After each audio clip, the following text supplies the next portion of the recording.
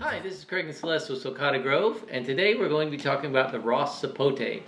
The Ross Sapote is used to be considered a variety or a subspecies of Canistel. It's very closely related. They're both in the Pouteria genus. It's a little bit different shaped, as you can see. Most Canistels are kind of like acorn shaped or a little heart shaped, where the Rosses are a little squattier. I think the Rosses taste a little bit better than a Canistel, but we're going to go ahead and dig into it. They're very, very soft when they're ripe. We had one the other day. It looked ripe, but it really was not super ripe.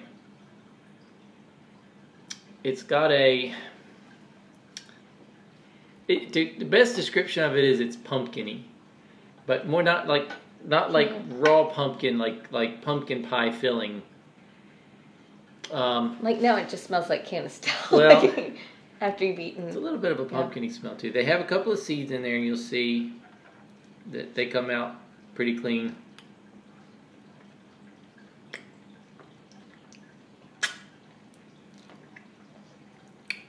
Yeah, this one's definitely riper.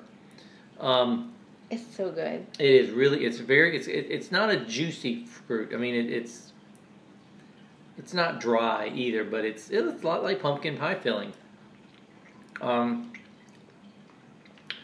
It's got a little bit of a caramel-y type flavor to it. If you had a caramel pumpkin pie, that's about what it would taste like. It's super good. There is a lot of latex in there, and not that you would notice. You don't taste latex. You don't see latex. But after you eat this, you can feel it on your lips and teeth. So if you're really sensitive to latex, it may be an issue.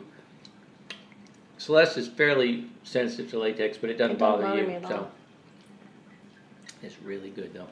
The texture is just good, and I like it better than a Canistel because I feel like the texture is the same throughout. There's no like dry, chalky areas. It's almost the texture of like a thick pudding, and you can.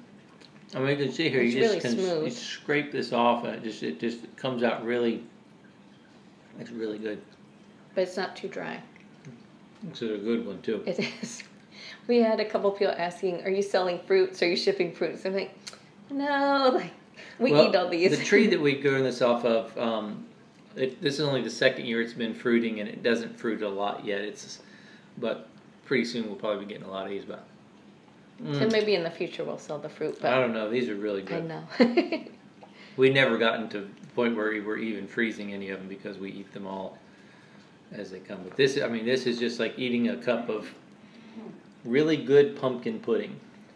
But like so much better because it's like it is that little hint of caramel and it's super sweet, really smooth texture. I could eat a lot of these. Me too. So anyway, Ross Sapote, if you've had Canistel, you kind of know what it's like. But to me, it's just a half a notch better than the best Canistel I've had. Me too. Even than a Trompo. Trompo's probably my favorite. Trompo's a really good Canistel. And I could also eat a couple of Trompos too, but this is just a little bit more of a complex flavor to it, but very, very good. So definitely a fruit worth trying if you can get your hands on one, which is not very easy to do. No. It's a gorgeous tree. Yeah, and it's not hard to grow. The raccoons will fight you for it, but that's good. Anyway, thanks for watching. Bye.